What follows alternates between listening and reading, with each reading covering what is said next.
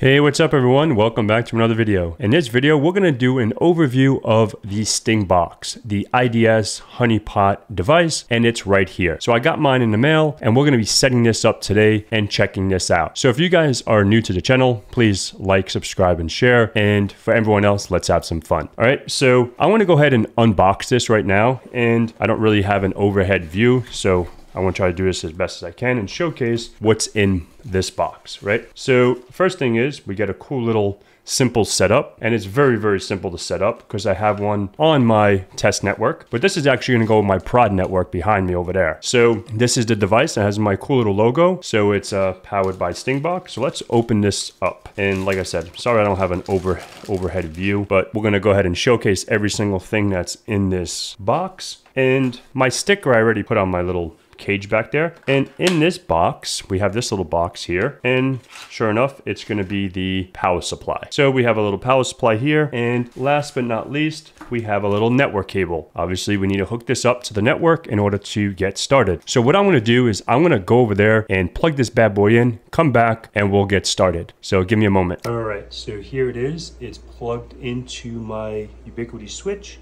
and it's plugged into the power down there. So let's jump back onto the desktop and finish this up. All right, folks. So once you actually log into your account, once you create your account, what we're going to do, and if you guys need to create an account, let's go ahead and show you how to do that. So we can just go ahead and go to stingbox.com. And once you go to stingbox.com, you can come all the way up to the top. And right here it says login and register. You just click on login and register. You put your fancy information in, you log in, and this gets you into this StingBox, right? So obviously we don't have any devices connected yet. All I did was plug it in. Now we have to configure it, right? So let me go ahead and hit add a StingBox using a code. Every single StingBox has its unique code. So once you get yours in, just go ahead and set it up. I actually took a picture of mine because mine is set up. So let me do that right now. Okay, so mine has been added. Perfect. All right, so now let's go ahead and go back to the dashboard, right? In here, we have one StingBox monitored, which is awesome because that's the one we just installed. And here it goes right now. It's not connected yet. If it takes a minute, we'll give it a minute. So let's, what I want to do really quick is I want to go ahead and unplug it, plug it back in to see if that helps. So give me just a second. All right, folks. So we got it all configured. We got everything set up and ready to go. So now we're on the dashboard, right? So let's browse around and see what's up. So we have here, we have the StingBox monitored. We have alerts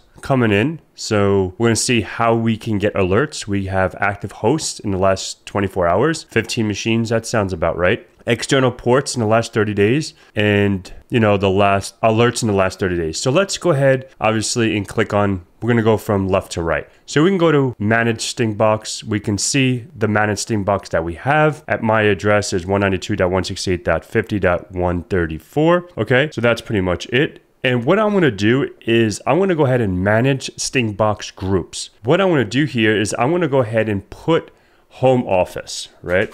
I want to put home or Pat's home office. I want to put that just so I know. So Pat's home office, I want to go ahead and create this group. So now all my StingBoxes, if I have one for my production, if I have one for my my test network, and it's in my home office, I can categorize it, right? I can make it a little neater. Okay, so now we have Pat's home office here. So now what we can do, let's go back to dashboard, monitor. We can change group. We can change group by default. We can put it in Pat's group, okay? So that's just something you can do. Like once you're on the home screen, you can see group, Pat's home network, and we can see ours right here. Cool, so that's the number one, right? So the next thing here, we can see alert methods that we can get configured. So I have my email and my phone number here. That's two different ways. And then you can come down and you can add different email addresses, secondary emails, syslog servers, webhooks, etc. Right? So we have the we have the alert definitions. Let me make this a little larger. We have critical, so HoneyPot triggered. We have important, so new external ports open on the network or router. So say for example, I open up 3389 on my server, and now anything that traverses, anything that scans, it'll pick up that new port. I don't have any external ports open at this very moment, at least on that network, right? So then we have information. So this is like a new device discovered on the internal network, and it's added to the StingBox dashboard. And we'll see that shortly. Okay, so then we have my default group and Pat's home office group. Cool. All right, so now let's go back to the dashboard and we can see active hosts. So let's go ahead and look at the active hosts. Let me make this a little smaller so we can see.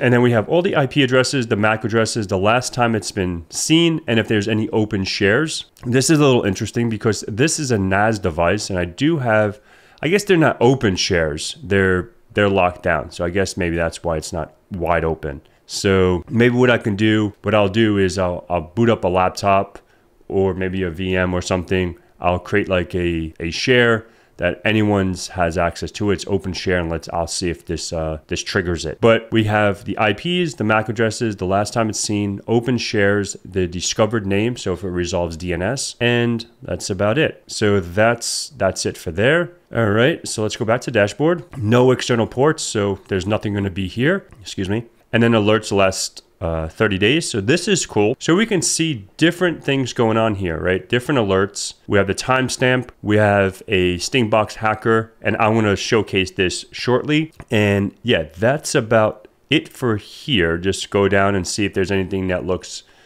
nefarious or anything like that. So what I want to do really quick, I want to come back down here. I want to get the IP address to here, and we're going to trigger an alarm. So let me open up a command shell. Okay, and where did that go? Okay, here it goes.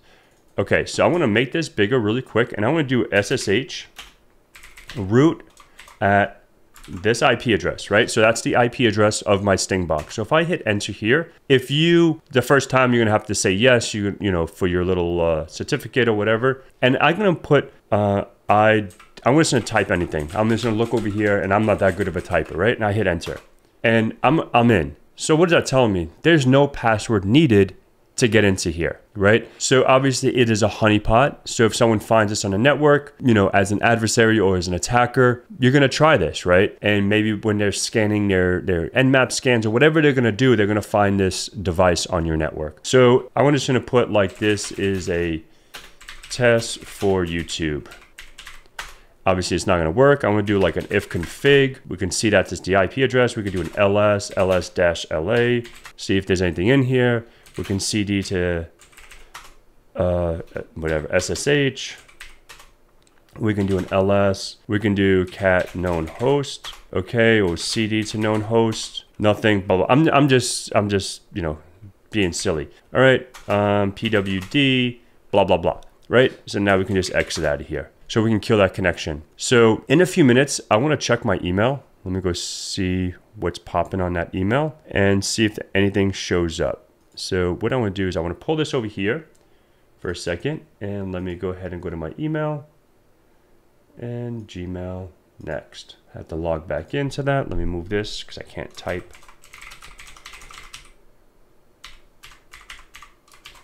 Okay, I think that's my password. All right, so that's that. Cool deal. All right. So as we can see, let me see this for a second. As we can see here, let's make this larger. We can see the StingBox recorded. This was the 5th. This was yesterday. So I haven't gotten anything yet today, but we can check that out in a few minutes. But that's the way you get it. You get a little email alert, and that's it for that. So let's go ahead. That's everything on the dashboard, right? So now let's go ahead and go to the account settings. Obviously, there's your fancy email, your password, your time zone, different MFA methods. You can get email, you can get SMS, and that's it. So the onboarding, everything is complete for me because I'm good to go. Once everything is completed, you should have all green check marks here, like myself, and then, review your StingBox, blah, blah, blah. This is not a problem. And then the last thing you do is log out, right? So I'm not going to log out, but I want to come back to my face. So this is the last thing I want to go over, right? Maybe you're asking yourself, who is this StingBox for? Is it for me? Is it for you? Is it for my neighbor? I want to go over this really quick, try to make it quick. So if you ever heard of an MSP, a managed service provider, those are companies that provide services to organizations. It can be small, medium, large organizations, whatever you may have. So in a situation, why you would need this, right? So as you can see, like if someone comes in with a new device, you can see if it's a new device, if it's a rogue device. So I've seen real life situations where a company brings a cleaning lady in, for an example, right? And the cleaning lady says, I want to bring my son or my daughter or whatever to help me or whatever. Now the son or daughter's tired. They're going to play on their Xbox or whatever, not Xbox, like Game Boy or GameCube or whatever the hell they play these days. And now they need to connect to Wi-Fi. They need to connect to the network, right? To get their game or whatever. So now they have this machine with this device connecting to that production network, right? So now the admin, the security admin, whoever is going to get an alert saying, okay, we have a new, Game Boy on the network. Is that legit or is it not? And if it is, okay, cool. If it's not, what we can do is, that's more on the networking side, we can block connection to that device because now we have the MAC address that's associated with that device, and then we can block it from the network. But it's really, really cool device. It's really neat. I've been using it for several months on my test network, and I'm finally coming around to putting it on my production network, but I highly recommend it. Obviously, you guys can contact StingBox. You can tell them that you found it from myself, and maybe, I'll get a call from Paul saying thank you so much for the recommendation. But I really want to say thank you to Paul and the whole StingBox team for this opportunity to demonstrate and have the opportunity to tinker with this. So thank you so much. And if you have any questions, leave it in the comments below. And thank you. Have a good day.